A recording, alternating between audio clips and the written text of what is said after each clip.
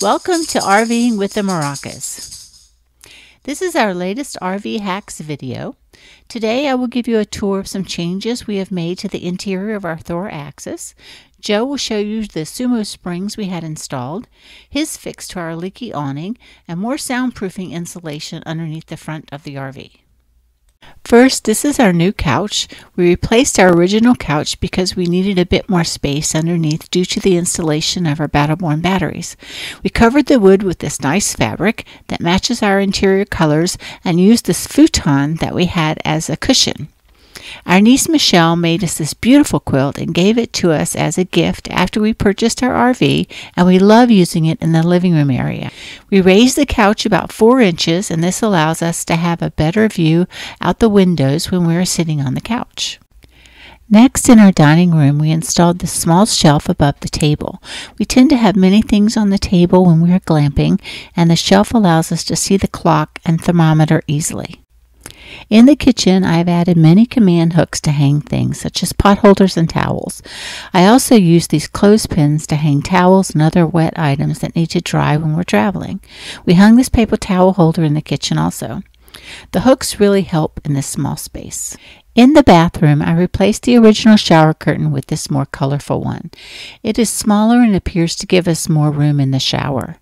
We added this shelf using command strips for our bath items and added more command hooks for hanging wet items such as towels and swimsuits. Near the sink, we installed this shelf using command strips for more storage of bath items. I love the new unicorn bath towels that I found at a craft show in South Florida. We added some artwork of these beautiful hummingbirds and cactus. The artwork was done by our cousin Lauren Stangill.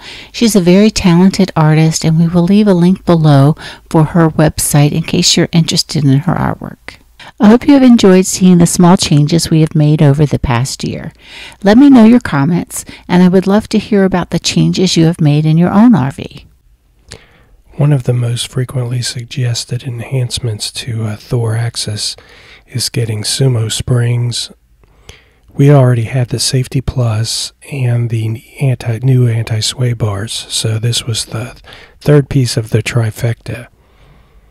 We contacted Sumo to make sure that we were getting the correct rear springs and bought them on Amazon, and I didn't feel comfortable installing them myself, so I had somebody install them for me. He charged all of $80 for the installation, which was well worth it. I don't have the jacks to be able to jack up the front and the back for the amount that you needed to be able to install the springs. He did a great job.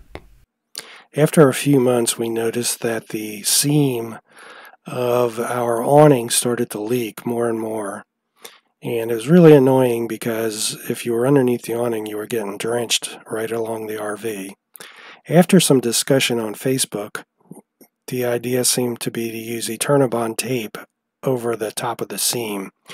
So I did that, and I used 4-inch Eternabond tape along the whole length of the awning.